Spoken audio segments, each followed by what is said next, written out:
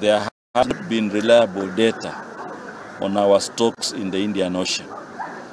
As government, we have allocated 1.2 billion to kmfri to undertake the stock assessment here in the Indian Ocean, which will begin a few weeks to come. In fact, they are now finalizing the contracting process, and then we launch the process of stock assessment in the Indian Ocean.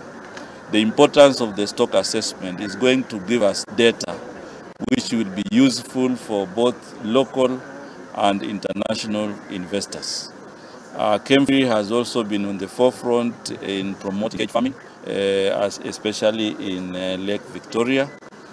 And because we have had challenges in that sector, we have also decided, and the President has already approved resources so that we also do a special plan in Lake Victoria, which will cost 100 million. This will also help us to organize and be able to identify the key areas that we can do cage farming. There were monkeys here, many, they were because of bushy.